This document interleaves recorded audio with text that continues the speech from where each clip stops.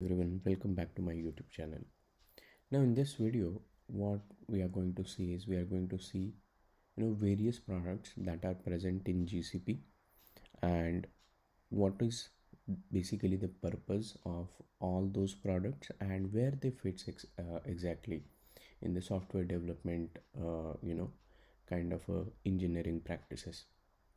So basically what I have done here is as you can see on the screen that I have tried to uh, you know categorize a kind of a purpose, and then we will see what kind of products are available within GCP to do these kinds of activities. Like for example, what are products available to store the data, right? So what are the mechanism in which you can store the data in GCP? What all the data processing engines are available? Like for example, let's say you are trying to build a enterprise data software, enterprise maybe a data ingestion pipeline or something like that, using GCP, where you have to write some logic to process the data, to run the business logic, to extract the data from the source, do some kind of data processing and load it to some third party system or external systems. So kind of a ETL process, let's say, if you are trying to basically perform. Then which all processing engines that are available, which will help you to actually crunch the data, right? So that is the second category, second major category, that is in demand or people use it a lot. Then let's say you have developed your software, you have developed your pipeline, and now you wanted to deploy it into a kind of a production environment and make it available for the actual users to use the feature that you have implemented or developed, right? Then what are the development architecture deployment deployment architectures, deployment strategies that are currently available in GCP? The kind of orchestration, Kubernetes we keep on hearing about, all those things will fit into this kind of a layer, which will help you to deploy your application, right? And then last but not the least, the networking aspect of the GCP, where you can if you wanted to put some kind of restrictions, these services should be available on internet, these services should not be available on internet. So creation of virtual private clouds or VPCs, shared VPCs, firewall rules, all these kinds of things you can impose over a environment, right? Which is kind of maybe a organization or a project that you developed within your uh, GCP environment. So all those things comes under the networking part, right? So let's go ahead and first see what all products that are available to store the data in GCP, right? So now let's say if you wanted to store the file data, the file systems basically, right, where the data lies into multiple files, let it be the text files, audio files, video files, there are let's say some images, then you can use the Google product as GCS, right, which is your Google Cloud system, right?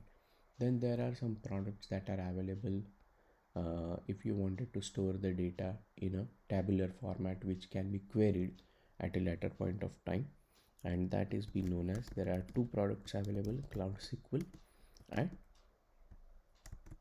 Cloud Spanner. So these are the kind of RDBMS which Google gives you. Cloud SQL and Cloud Spanner both are fully managed database services.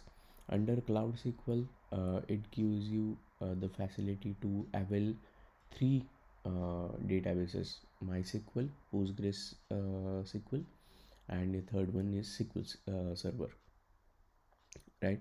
So basically under Cloud SQL, you can configure your Cloud SQL instance to facilitate either MySQL or PostgreSQL or SQL Server. And Cloud Spanner is again in-house product of GCP, which again has some kind of features that we will see in the specific tutorial about Cloud Spanner. But at a high level, these three services are available Oh, sorry, I forgot one more, which is a big one, really in GCP world, which is BigQuery, right?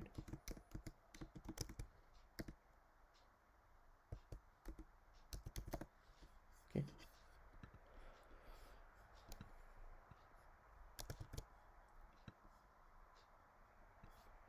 so BigQuery is again a product that is available, using which you can store huge volumes of data. And there are very uh, very modulus functions that are available, which will help you to query your data, to run analytics on your data and whatnot. There are lots of features that are available.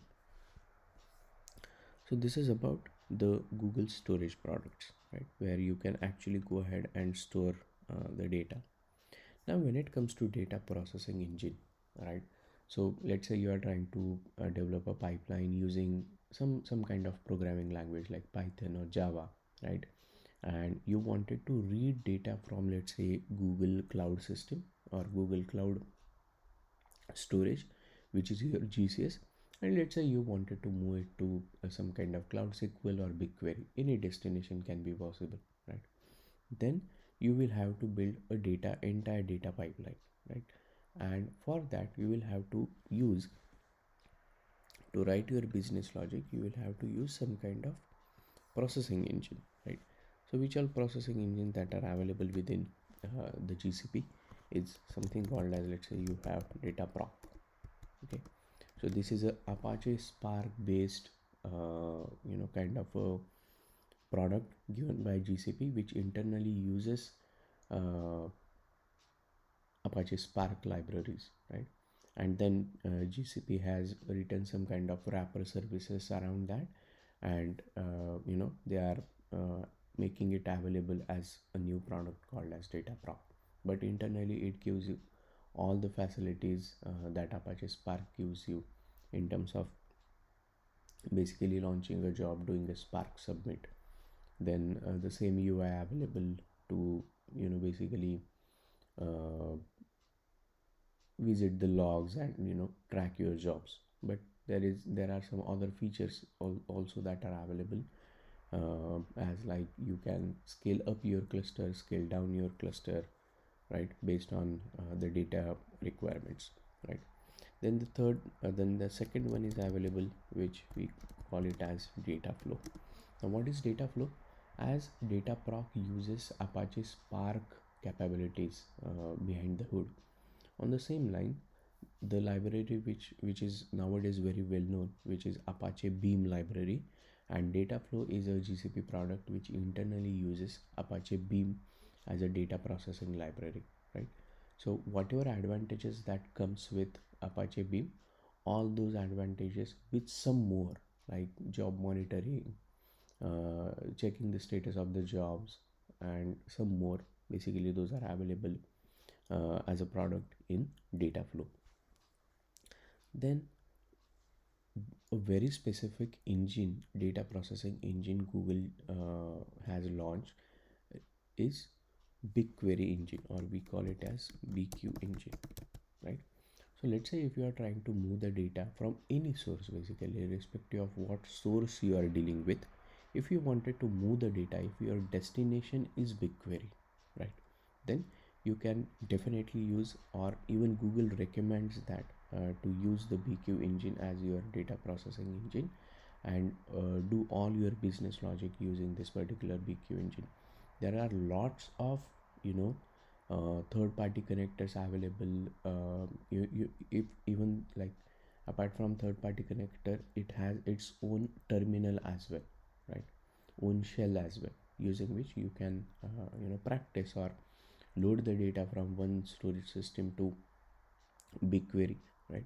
So all the Python connectors available, Java connectors, Groovy, and then C++, all the languages have been supported. We will take a look at this, but at a high level, if your destination system is BigQuery, then definitely it is recommended even by the Google as well, because the way BigQuery engine is been architected is, they, like, Google has not exposed it, what is the architecture of BigQuery and all, but yes, it is very fast, and in terms of the performance throughput of your data ingestion jobs, you will get more better performance. That's what Google always claims, right?